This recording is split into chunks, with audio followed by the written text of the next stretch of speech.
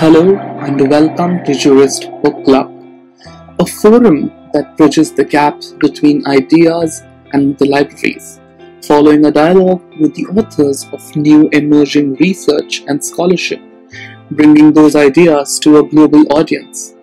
Sit back, relax, and enjoy this interview with the author.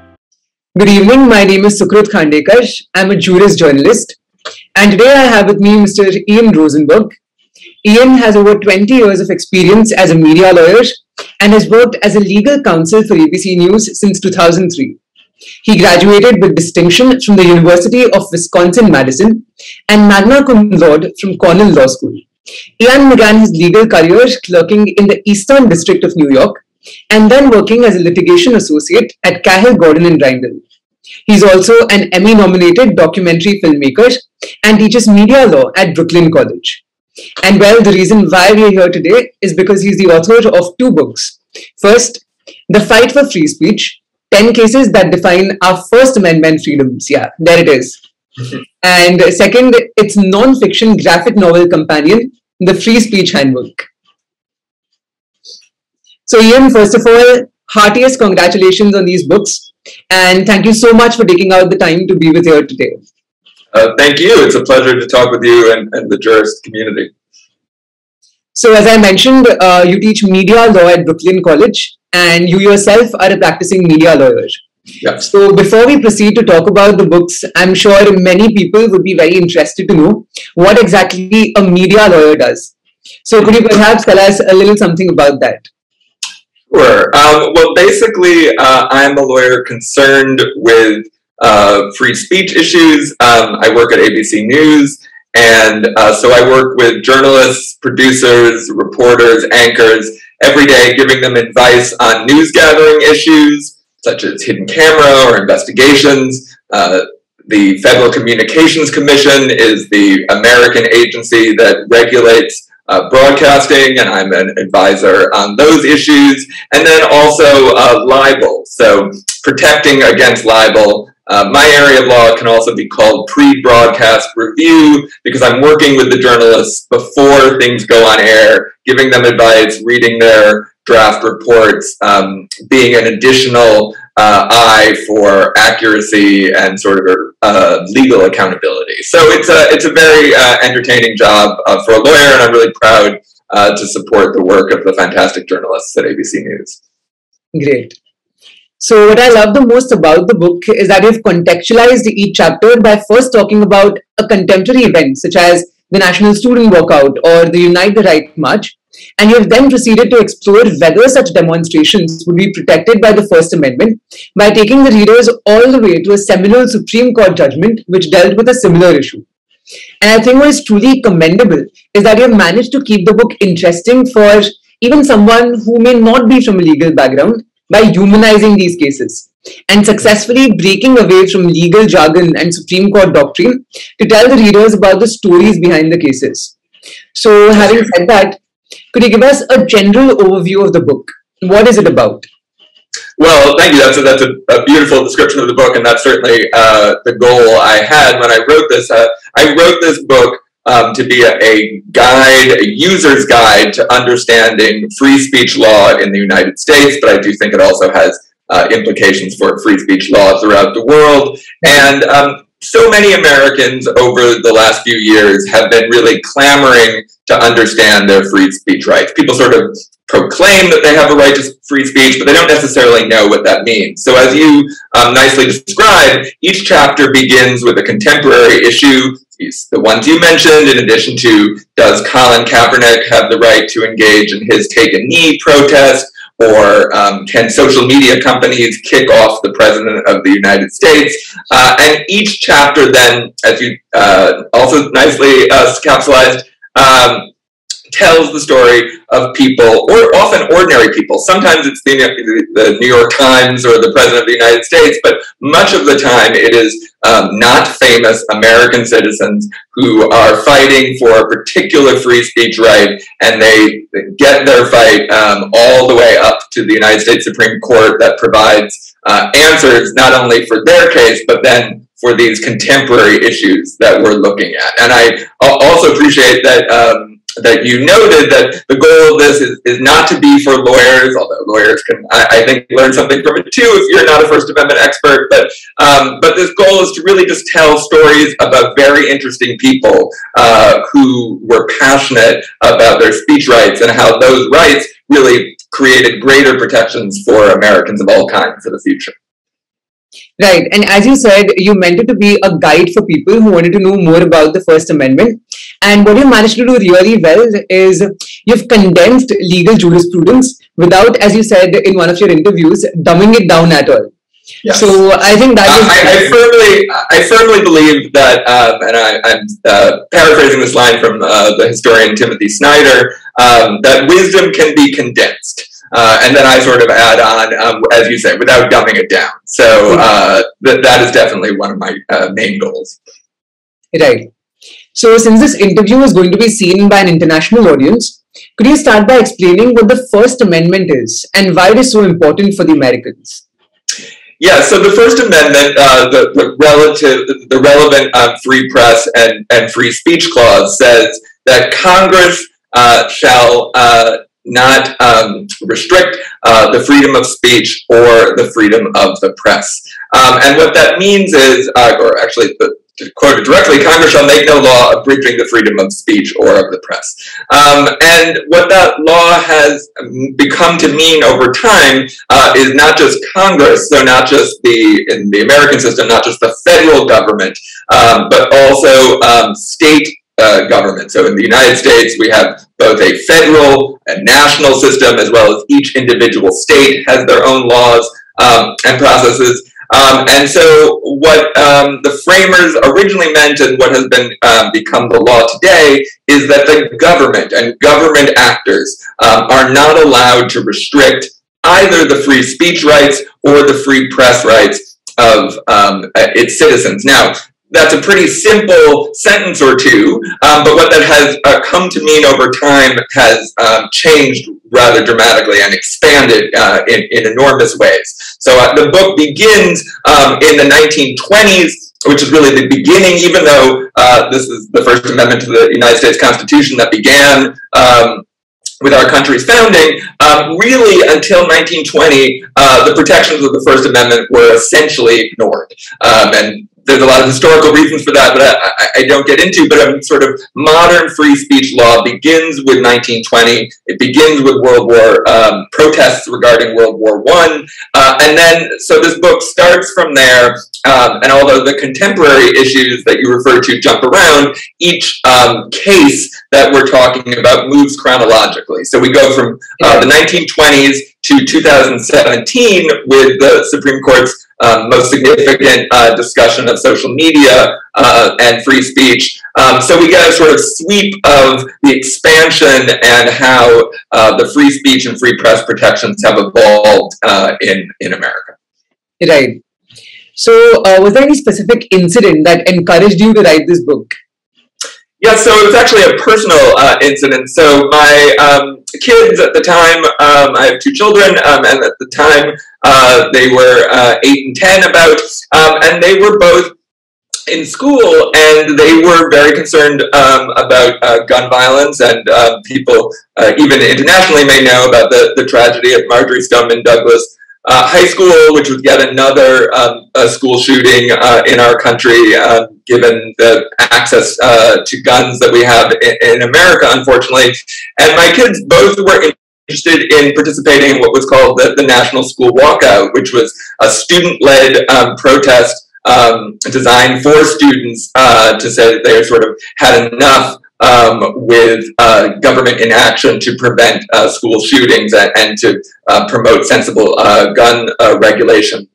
And so they both asked me, you know, what do students have a free speech right? And what happens if we leave school without permission? And can we get in trouble? And I realized in talking with them, they're smart kids, but I realized with talking with them that what we were saying before, that 20 years of my media law experience, I could convey the important concepts of the First Amendment and what was protected and what was not protected, even to students, even to younger kids. And I started to think that if I could do that for them in a way that they started to understand that, in fact, that there was not a book out there or a guide out there for them to turn to or for me to recommend to people. The novelist Toni Morrison has a wonderful quote that I'm paraphrasing that says, if there's a book out there that you want to read and you can't find it, you should write it yourself. So I decided that sort of talking with them, and also talking with the media law students I teach at Brooklyn College, who are graduate students in a basically communications and radio and television program and emerging media program, and then also my conversations with journalists at ABC News. I'm in an unusual legal role where I talk to people who aren't lawyers most of the time, and so very smart people, but people who don't necessarily have a legal background. So all of these experiences and this realization that there wasn't a book out there that compared contemporary issues to the history of free speech law and that provided guidance, a sort of how-to understanding your rights. Those were all the incidents that sort of came together that encouraged me to write this book. Right, and just out of curiosity, what did you advise them about the walkout? Well, so I did, good question. So I did advise them that students have free speech rights, and that's one of the chapters in the book. However, the right, as I'll get into that chapter, we could talk more about it, is basically you have a right to sort of non-disruptive protest at school. So you could wear an armband or a t-shirt that would say, I support gun rights, or, you know, something, or could say, I support gun ownership. Either political viewpoint would be okay, but actually leaving school would be disruptive, and they could be punished for that. However, they could not be punished more because they were leaving school for a political protest than they could if they were just leaving school to hang out with their friends. In other words, they can't be penalized for expressing a viewpoint that the administration may disagree with. Now, we live in New York City in a very basically liberal, and New York State has very strong anti-gun laws, relatively strong anti-gun laws. So their worry was less about political retaliation, but other students across the country definitely had principals and administrators who sought to punish them not just for leaving school, but because they disagreed with their message. So I think this actually shows in many ways that, you know, your rights are, you may have a right to free speech, students do have a right to protest,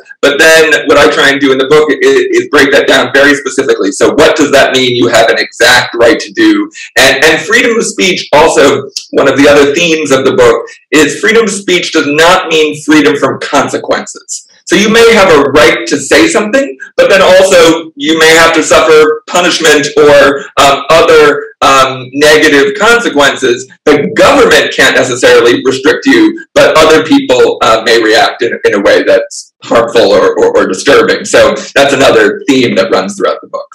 They did, my son had a school run protest, and my daughter, older, left on her own. They did not suffer any consequences. Okay, great.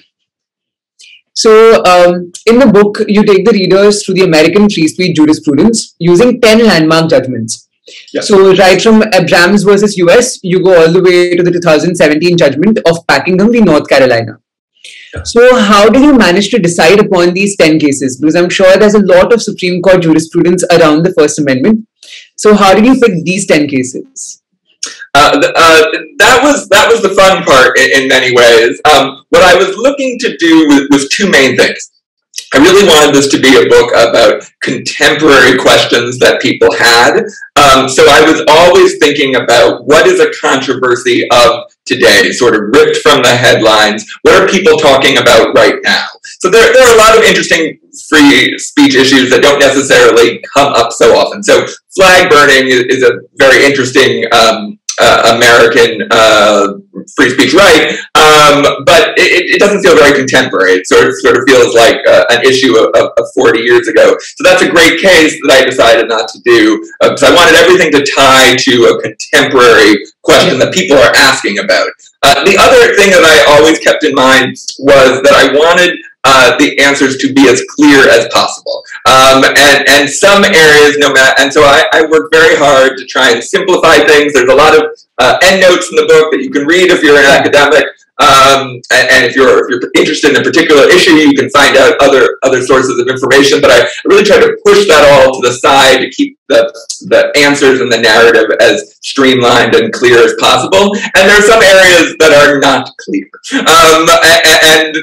and you really sort of need to know a lot more about the law to engage with issues. There's very interesting. Another part of the First Amendment involves freedom of religion, the free exercise, and the Establishment Clause, and the intersection or the conflict between religious liberties and free speech liberties is actually an increasingly important issue in America, particularly with our increasingly very conservative Supreme Court. But it's extraordinarily complicated, and to be honest, the Supreme Court is inconsistent in the way they approach this. And so I was looking to have contemporary issues and clear answers. Right, so you worked your way backwards. You looked at the contemporary issues, and then you looked at what cases would be used to explore whether these, these restrictions or whether these issues are protected by First Amendment rights. That's right. Because I think sometimes people feel that history books, I like history, but I feel sometimes people feel like history is only for professors of history or experts in that area. And what I wanted to show is that this history really has a lot to tell us about our law today, and also that these are just really great stories. These are in law school, as you know, you rarely get to dig in to the stories behind the cases. You have to learn a little bit about the facts to understand the decision, but you don't really hear the narrative discussion of who these people are and what their legal journey or free speech journey was about. And actually, even as a legal expert in the area, I did not know a lot of those stories. So that was the fun part to research, and that was the fun part to talk about too. All right. So while discussing the case of Abrams v. US, you call Justice Holmes's opinion the most important dissent in American history. Yes. So what do you think is the significance of dissent opinions in developing future jurisprudence?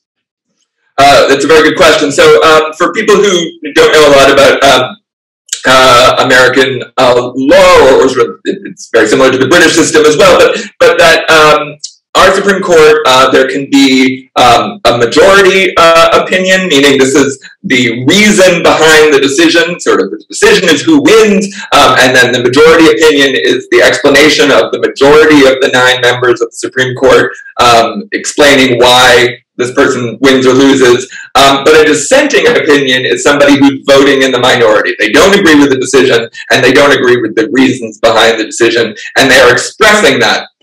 And the late Justice Ruth Bader Ginsburg was a famous dissenter. I actually got into, when I was studying law for the first time in college. I remember my professor, who became a mentor, Professor Donald Downs, who's a free speech expert. On one of my exams, he said, "You always write about the dissents. Why is that?" And I find somebody sort of arguing against the conventional wisdom very compelling. And so in the case you talk about, Justice Holmes, we have these World War I protesters. Molly Steimer is one of them. She's an immigrant who becomes radicalized and is an anarchist and opposes American incursion into Russia during World War I. She throws some basically anti-war leaflets out windows and factories right here around this neighborhood I'm speaking to you from on the Lower East Side of Manhattan and in New York.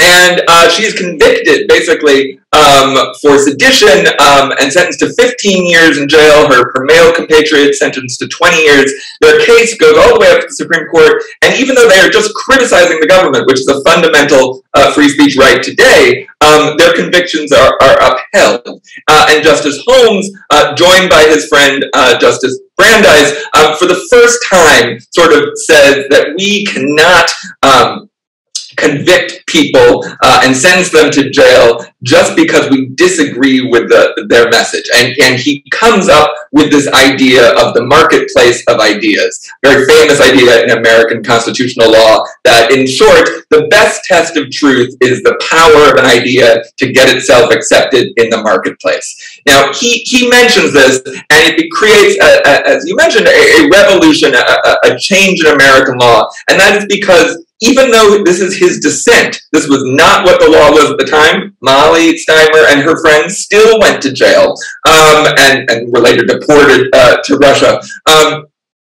This becomes the law eventually, and that's the nature of our sort of American and British common law system, is that judges can change the law over time, even if the legal constitution or statutes stay, that there's an evolving nature of the law. And that really comes about often through dissent. Dissent not only of individuals protesting against the government, but even the justices themselves sort of dissenting from the mainstream. Eventually, his model of free speech law, this marketplace of ideas model, is still quoted in the 2017 case that you talked about at the end of the book in Packingham, and that's because it now has become the law. The dissent becomes the prevailing wisdom. So it's a way to teach people about how the law works, and it's also just sort of, I think, inspiring that even though you might be expressing your viewpoint to those who don't agree with you, that eventually that can change the world. So in this book, you use this particular case, that is Abrams v. US, in order to explore the women's marches, if I'm not wrong. Yes. Yeah. So how exactly is this case significant for the women's marches? If you could elaborate on that. Yeah, so I begin with Madonna, the Women's March, the first Women's March, and Madonna right after former President Trump was inaugurated, and the pop singer Madonna speaking to the crowd and saying, you know, I've thought an awful lot of blowing up the White House. And then she goes on in the next breath to say, but I know we have to choose love over hate. And I talk about how, even though some political Republicans, commentators said that she should be, you know, looked into or put in jail for those remarks, I talk about how not only criticism of the government, but advocacy of illegal action is advocating for illegal action protected. And that is what Molly Steimer, so I said we have to look back to the first key First Amendment case to answer that question. That's Molly Steimer, the Abrams case, and her friends. And there was a law that said you couldn't criticize the government and that you couldn't advocate against the draft, the World War I draft at the time. So what they were advocating for was technically illegal. And both Justice Holmes' dissent in terms of sort of big concept of we should protect dissenting viewpoints, we should protect even those views that we might find dangerous. That's one of the things that eventually changed in the law. And also his idea that basically only if there is a likelihood of bringing about illegal action and that it is imminent to create illegal action should we be able to restrict speech. And one of even speech that might advocate for harm or illegal activity. And you know, when I wrote that, I just thought it was a great connection between the most significant protest march in, you know, modern American history, you know, after the civil rights movement of Dr. King, and this key First Amendment case from the past. But then it also, you know, took on greater relevance after the insurrection following Joe Biden's election, President Biden's election, and you know, people advocating for illegal action at the Capitol and the attempted takeover of the election results and Congress. So it takes on even greater relevance, I think, to understanding what are the protections and limits of advocating for illegal action. And that's also what I hope that the book will continue to do for people, that even when I'm taking one particular modern case, I think that will often, if you go, oh, this is sort of like this new thing that's happened since the book is written, is sort of like that, this will give me a guide to what our protections are in that area. Definitely. So also in the case of New York Times v. Sullivan, the court laid down the actual malice standard in order to determine whether a speech constitutes defamation. So don't you think that actual malice is a very broad concept? Because how exactly does one determine whether actual malice was present? It's a very subjective, notion. So do you think there is a need to further define what this standard means? Well, it's a good critique. Let me explain for people who, unlike you, who don't really understand what the actual malice standard is. Let me explain it a little bit as I do in that chapter. So I begin that chapter with Trump and others saying that we have to change our libel laws. We have to change the actual malice standard. He doesn't really refer to it, but that's what he's talking about. Because journalists today can lie, they can knowingly lie and get away with it in this country, in America. That is not true. That is not what the law is. And what I then tell is the story of how we got the actual malice standard through Sullivan, as you were saying, and how, perhaps surprisingly to many people, it actually involves Dr. Martin Luther King and other civil rights activists, along with the New York Times, who were sued for libel. So this standard comes directly out of the civil rights movement. But so that's the very interesting story I think that I tell. But let me talk about the standard to be brief. So actual malice means that the journalists can't lie and get away with it. To show, to win a libel judgment, in other words, a lawsuit suing a journalist or anyone, but often journalists for getting something wrong, for saying something false. The actual malice standard says you can make small mistakes and still win. And that was necessary because there were small mistakes in this civil rights ad that had been taken out that criticized the Southern racists of their era. But actual malice says that you can't have knowing falsehoods or reckless disregard for the truth. So knowing falsehoods is really lying. You know that this is not true, but you're saying it anyway. So you can't lie, and you also can't, reckless disregard for the truth is sort of, you can't turn a blind eye to the truth. So if somebody, if you're accusing someone of something and they call you and they leave you a message and say, let me tell you why I didn't do it, and you don't return their phone call, that you don't even listen to the message, or you don't bother to find out what their point of view is. That might be a reckless disregard for the truth. So yes, so that's what the standard is, and yes, it is not. It's not clear cut. It is arguably subjective, but many legal standards are that way. I would say most legal standards, maybe even all legal standards, are that way. And the idea is that that we can't find a way to say, here are 15 reasons or 15 points that a journalist must do every single time, otherwise they should be able to be sued. What the standard intends to do is to provide a guideline of this is the type of protection that journalists and speakers are generally protected unless they lie, or really, if you're talking about public figures, there's a different standard for private figures. So public figures, famous people, government officials, celebrities. So if you're talking about public figures, there's this very protective standard, but it's not blanket protection. There were people on the court who said that journalists should always be protected if they're criticizing public figures, no matter, even if they're lying. And Justice Brennan, who crafted and wrote the Sullivan decision, didn't want to go that far.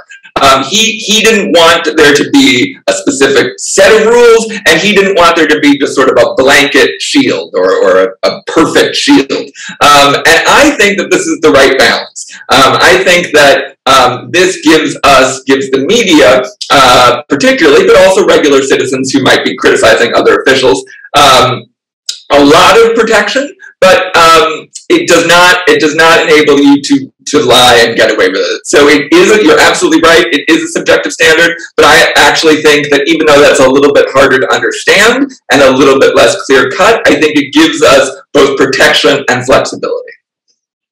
And how does this compare to the standard which was laid down in Hustler magazine v. Falwell, where there was something which was clearly untrue about a person in public light, but there was also a disclaimer which said that, this is parody.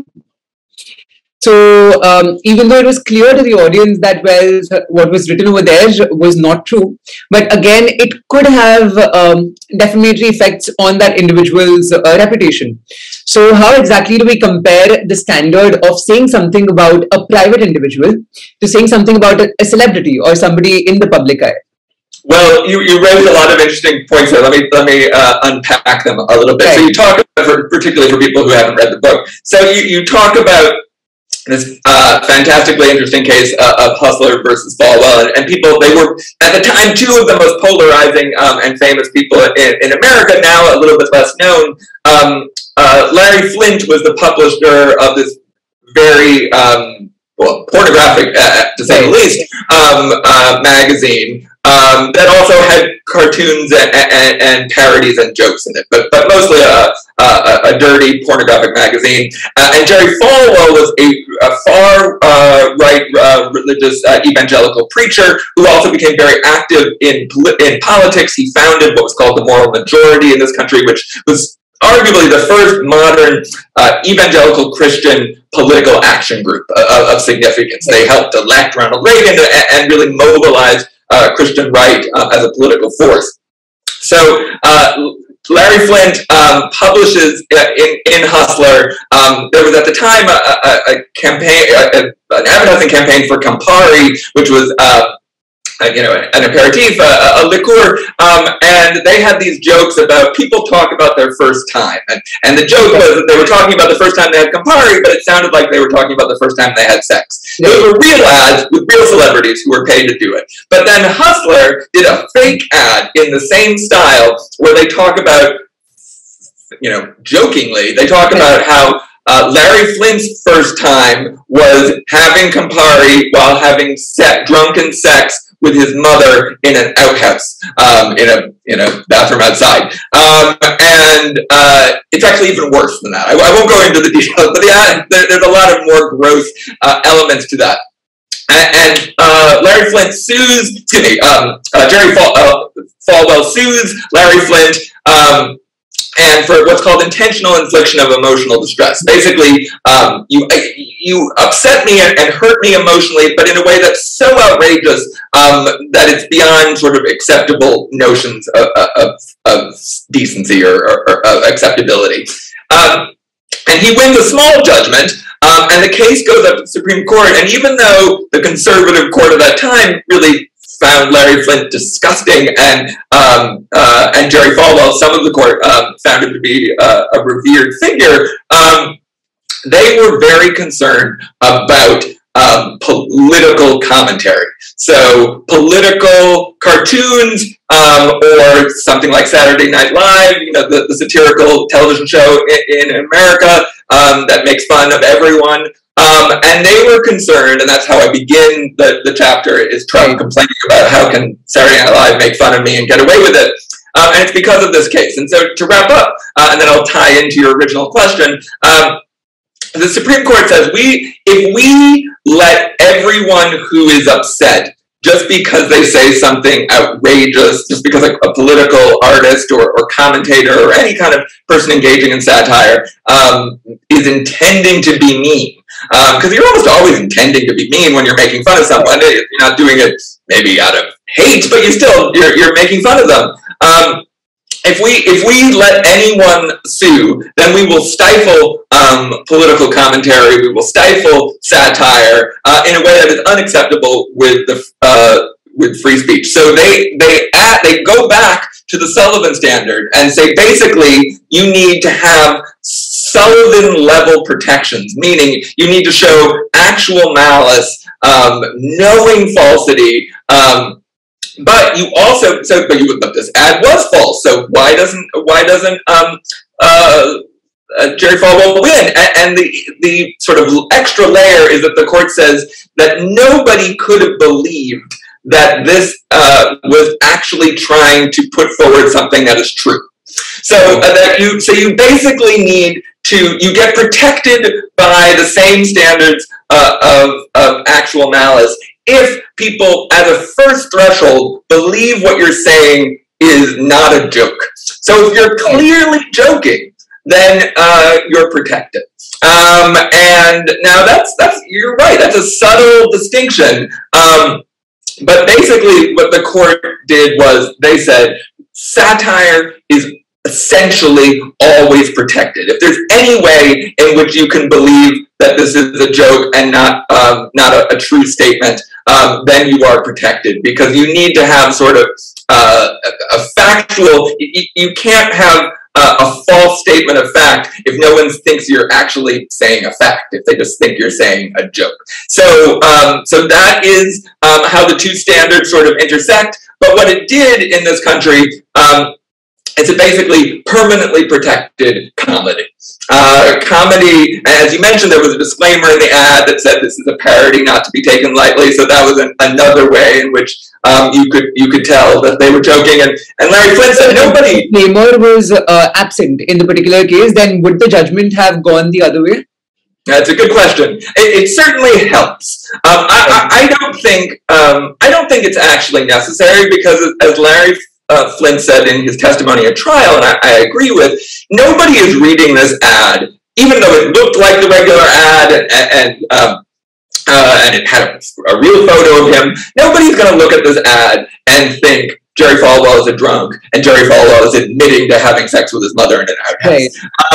It's only funny because it's so outrageous and shocking. Larry Flynn says, if this ad was about me, people might believe that I'm a drunk and I had sex with my mother, because people hate me and I publish a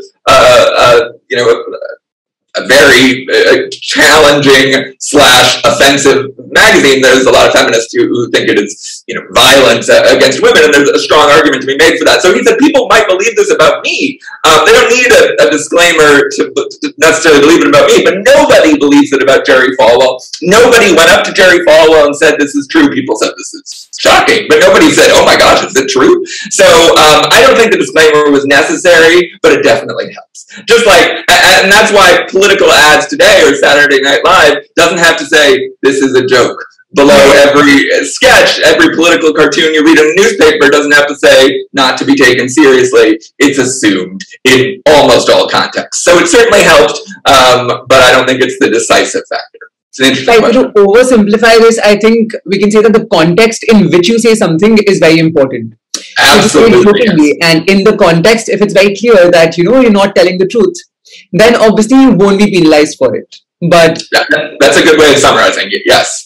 Yes, and I think context, there's a lot of different themes that I try and weave throughout the book, and one of them is, and it doesn't get talked about a lot, so I'm glad you mentioned it, and one of them is how important context is. So why I'm telling these stories is not just because I think they make great stories and are sort of interesting to hear the details, although I do. It's also to show how very much the same act in one context is absolutely protected, and that same act in a different context is not. So in the Colin Kaepernick take a knee case, one of the ironies that I point out is that since the NFL, the National Football League that Kaepernick used to work for, since they are a private company, they are allowed actually to restrict Kaepernick's dissenting message. I think it's wrong and I disagree with them, and I think it violates our sort of principles, but legally they are entitled to. However, a student engaged at a public school, meaning a school run on state or federal money,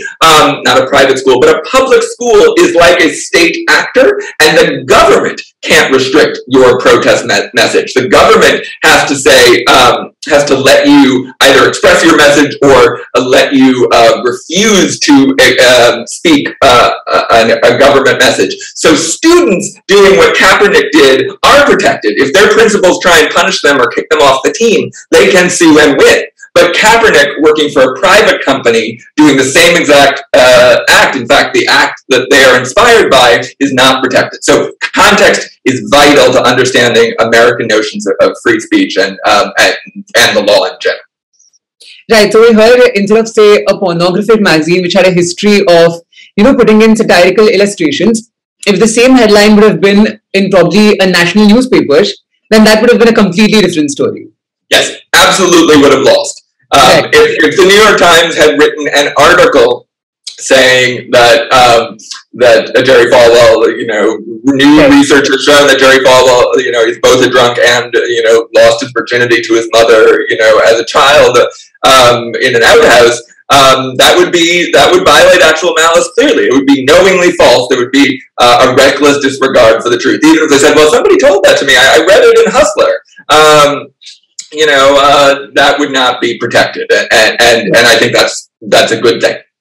Right. So now that we're talking about the rights of the press, there's one more very important judgment which needs to be mentioned, and that's New York Times Company versus United States. Yes. Now, in this case, the court held that the government cannot be allowed to pre-censor the press. However, if the information is especially crucial for maintaining national security, should there not be some mechanism to censor its publication by the press?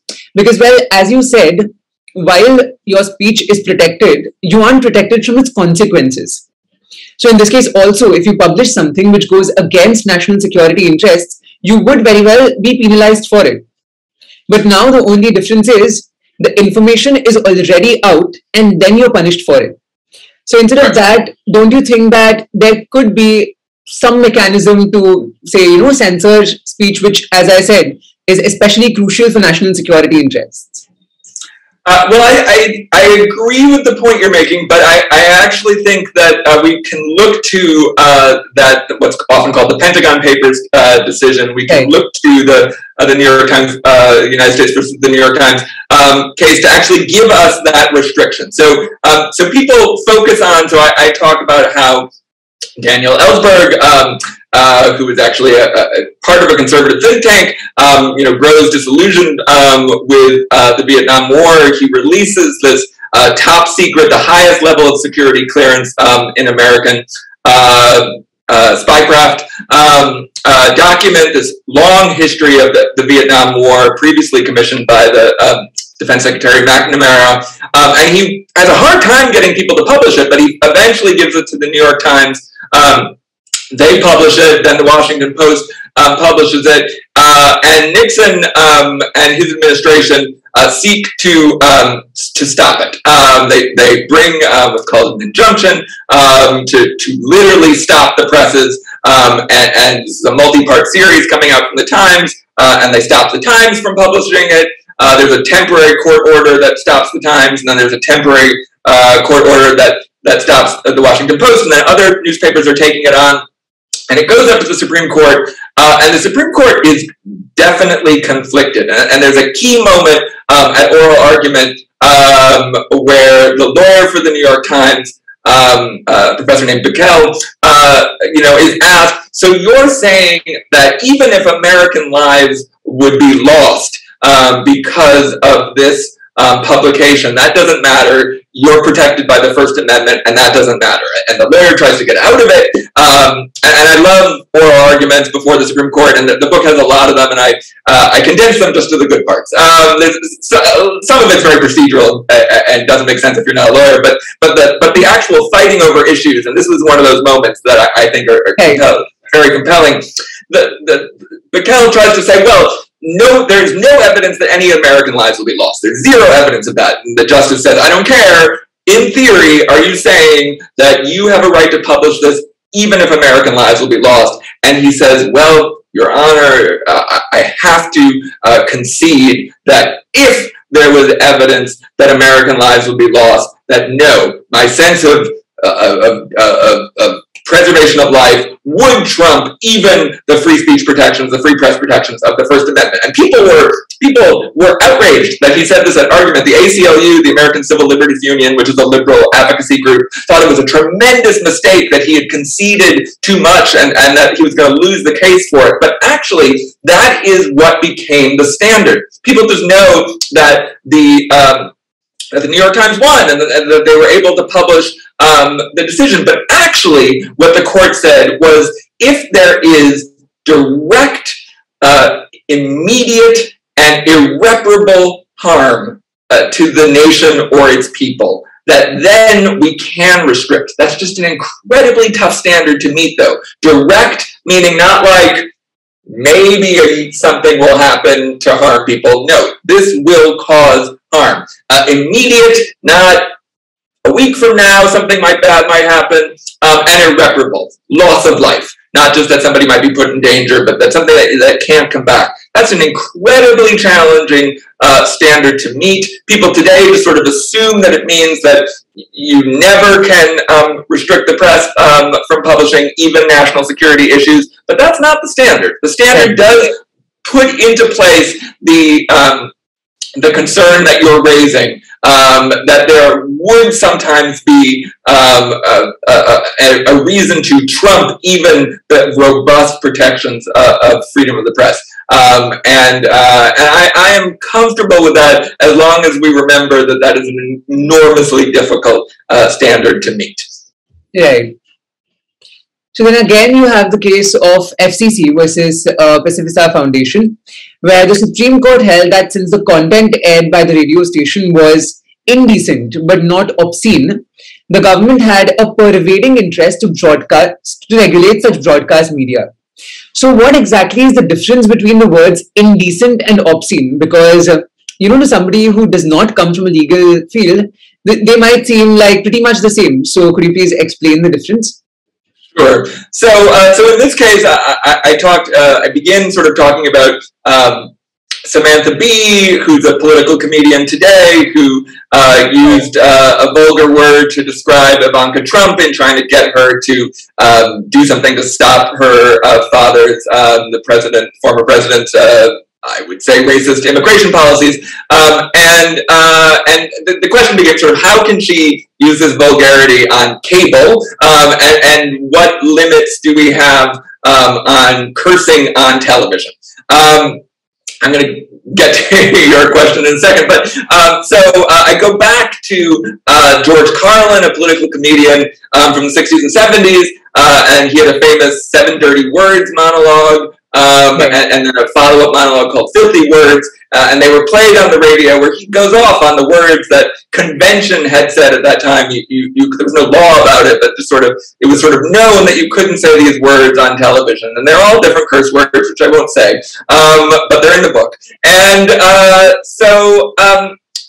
one father complained about driving with his son and hearing it on the radio, and the FCC for the first time basically says we have the power to regulate, as you pointed out, indecent but not obscene language, and the Supreme Court for the first time says that on broadcast television and broadcast radio, that there is the FCC, the Federal Communications Commission, which is a government agency, is allowed to regulate, not entirely censor, but can restrict the use of language during certain times of the day, basically to protect children. So that is still the law today. There's a lot of controversy about that law, and I talk about that in the book, but that's still the law today. There are language that you cannot use between 6 a.m. and 10 p.m. on television and radio without risking a significant fine. It can be in the millions of dollars. And that is because that is indecent language, which is a very, very murky and unsatisfying, speaking of murky standards, a very murky standard. But to simplify, indecent language is mostly what we would call cursing, to make it as simple as possible. That would be indecent. So people, the F word, the S word, people in America would know these words. So, curses that you might want to not say in front of your grandmother, those could be found indecent. Obscenity is a much stricter test. It's a multi-part test. And you have to look at the work as a whole. With indecency, it can be just one moment.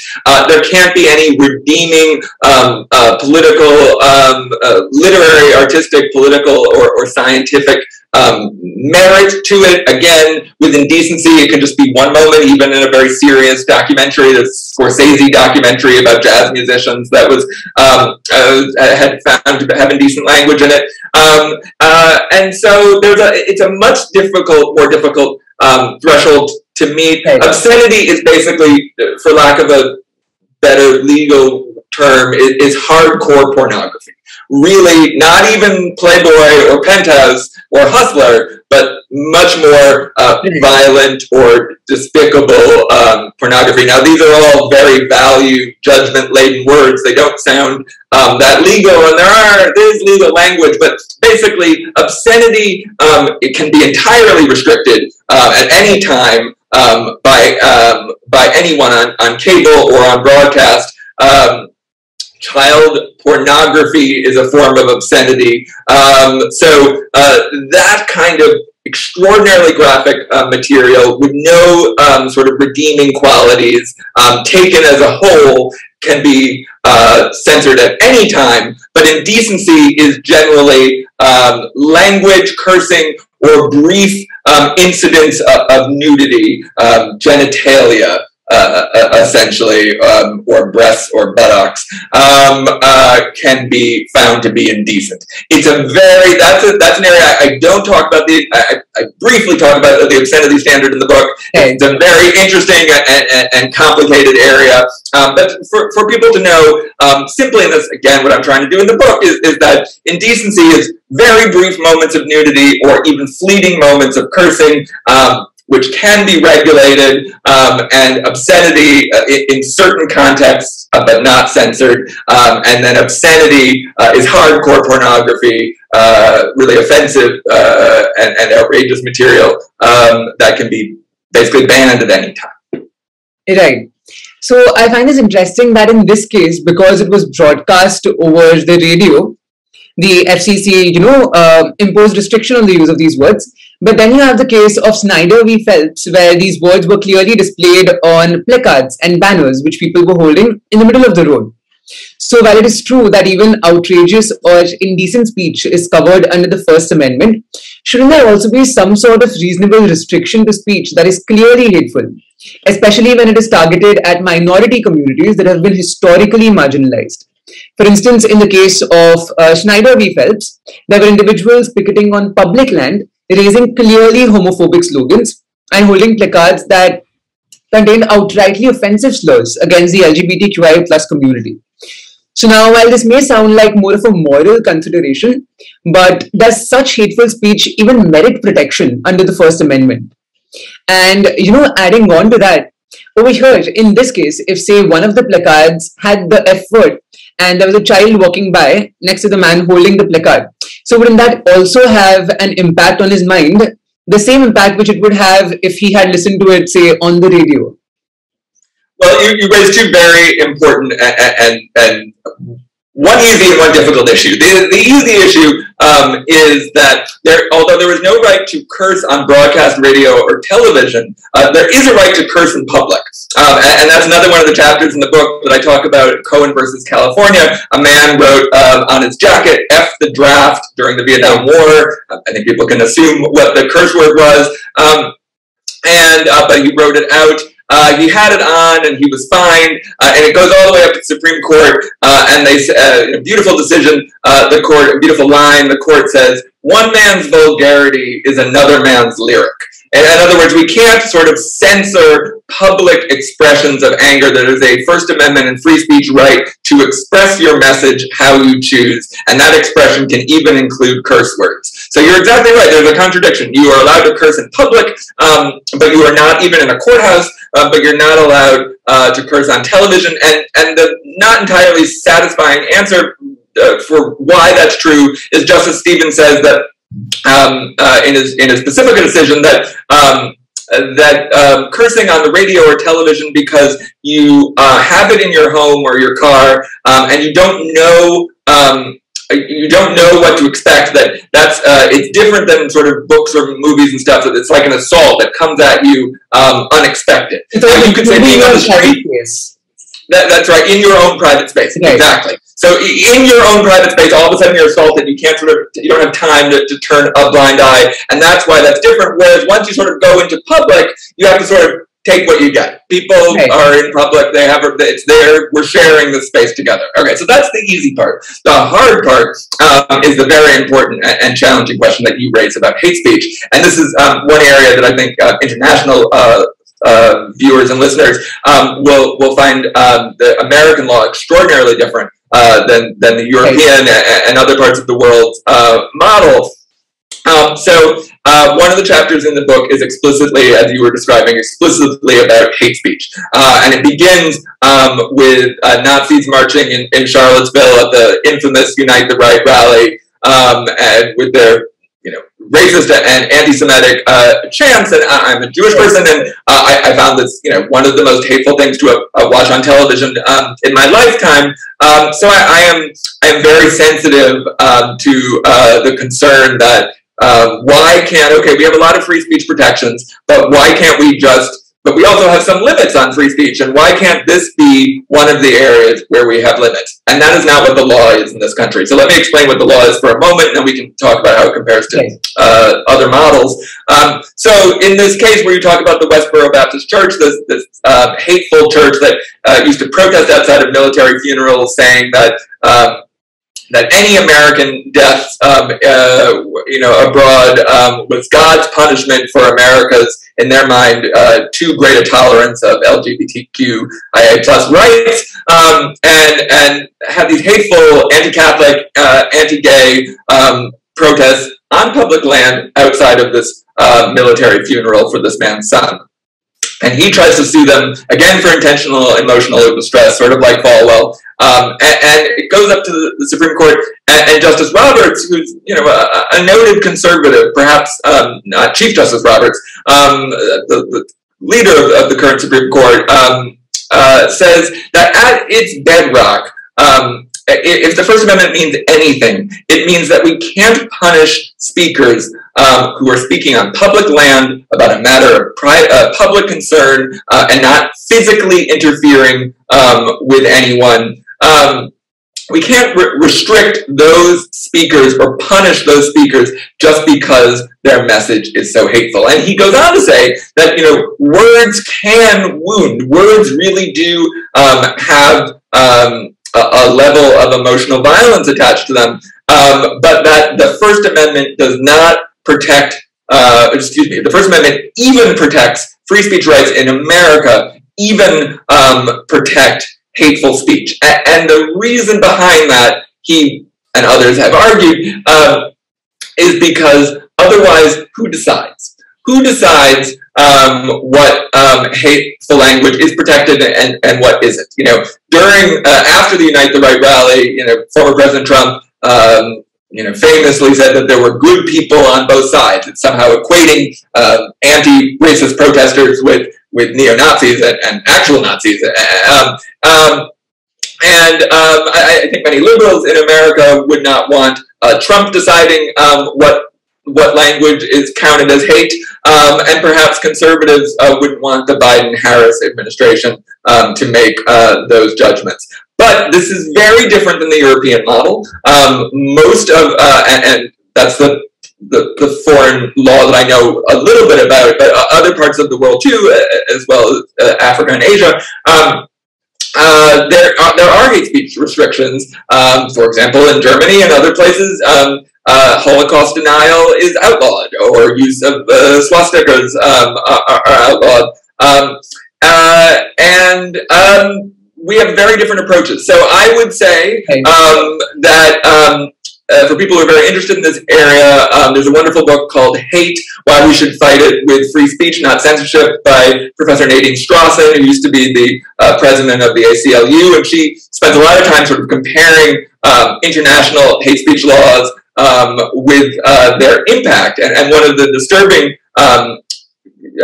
things that she raises from research is that often those laws that are in theory designed to protect religious or other minorities are used actually to persecute them. That they are often turned on people. When somebody says this speaker is homophobic, all of a sudden a critique of somebody as homophobic is being criminalized as hate speech.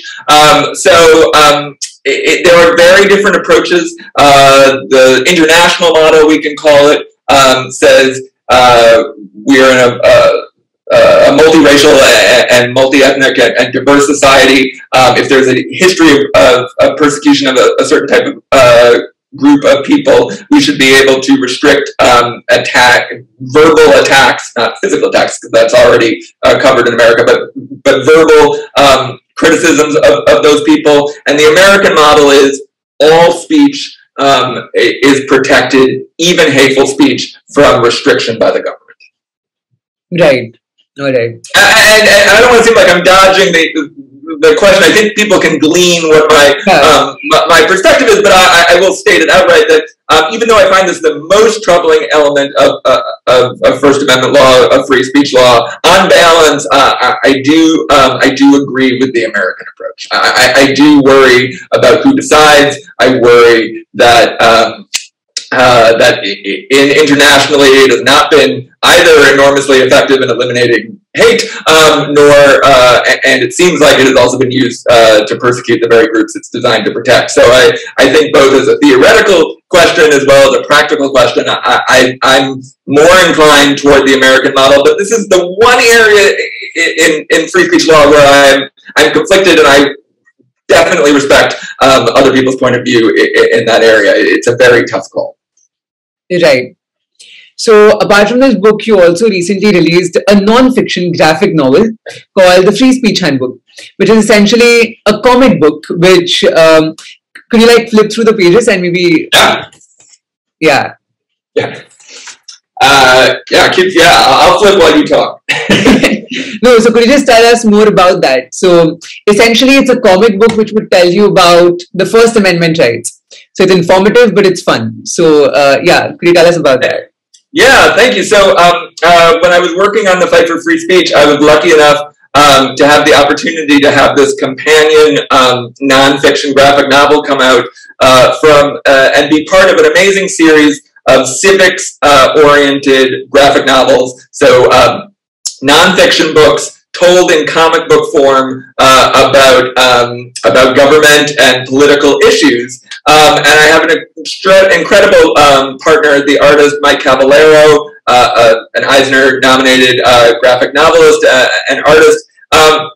And together, we sort of transformed the fight for free speech into this even shorter, I condensed it even more with Mike's help, book filled with pictures. And I find it really exciting for a couple of reasons. One is that, my goal is to explain free speech law to people sort of in any sort of way that they want to approach it. And so you can either read, hopefully, an engaging traditional book, or for junior high school in America, so teens and high school students, this is another approach. Plus, as an adult, I love reading nonfiction graphic novels. There's a brilliant series of memoir books by the late Congressperson John Lewis about his civil rights journey, where I learned a tremendous amount about his struggle and his wisdom. And I have, I could read biographies about him, but the graphic novel form is so compelling. But additionally, so much of our free speech rights are actually visual rights. So we say free speech, but we're really talking about free expression. And many of the cases I talk about in both books involve visual speech. So we have black armbands to protest the Vietnam War. We have somebody writing on his jacket, F the draft. We have Colin Kaepernick taking a knee. We have a parody visual ad in Hustler. And all of these sort of free expression rights, I think, are incredibly exciting to see in a graphic novel form. The other book has no pictures, and this book is filled with art. And then the last thing that the Fight for Free Speech, that Free Speech Handbook, the graphic novel, does is that it visualizes many of the metaphors that we've been talking about. So when we talk about the marketplace of ideas, for people who are watching this on video, I'm showing the incredible drawing. Yeah. It's a literal marketplace where people are selling fiction, reality, facts. There's a picture of, actually, my son wearing an idea t-shirt. And I think that once you start seeing, and there's a number of ways in which Mike Caballero visualizes sort of legal concepts. And I think the power of sort of seeing that with the explanation from my text I actually think can give people an even greater appreciation and understanding of some very abstract concepts in the law. So I think it's an exciting companion, and I hope people check out both books, both The Fight for Free Speech and Free Speech Handbook. Right, and also in this book there's so much attention to detail because, you know, as you said, there's like a literal marketplace and there's so much graphic representation of, you know, all of these ideas. So I'm just very curious, how much time did this entire process take of making this graphic novel? Yeah, so it took me about a year to write the book, and it took about a year to a little bit less to adapt it. Mike is incredibly talented. He basically took my text and then said, "All right, let me condense this and visualize it. Let me know what you think." And so he would send me a chapter, and it was always remarkably close to what I wanted, even more than I could imagine. And I would find little, you know, we need to add in one sentence here because this is a key concept. And every now and then I'd be like, "Oh, you're tipping the scales of justice the wrong way. Like it's actually about liberty, not not unity." So it was an incredible collaboration. He's an immensely talented artist, and I encourage people to check out his fiction graphic novels. He has a great children's series called Nico Bravo. But it was about a year working together to adapt the book. Right. So Ian, thank you so much for being here today. This has been a really insightful conversation. And I'm sure after watching this interview, there's going to be readers who would definitely want to go get their copies of both of these books. And I am really looking forward to reading the graphic novel, which I would very soon. But having read the first book, I would definitely recommend anyone who's interested in free speech, or not just that, anyone who's interested in, you know, reading about stories of individuals who fought for their rights all the way to the Supreme Court. It's the best pick for you. So yeah, thank you so much, Ian, for being here today. Thank you for the smart questions, this really engaging dialogue. And if people want to find out more about my books or engage with me directly, they can go to either of the books' websites. There's thefightforfreespeech.com is the website for this book and the text, and Free Speech Handbook, the graphic novel, is freespeechhandbook.com, and people can follow me directly on social at Free Speech Book, and I not only talk about my books, but I also try and curate feed about important American and international issues about free expression. So thank you so much for having me, and I really appreciate your kind words about the books. Thank you so much.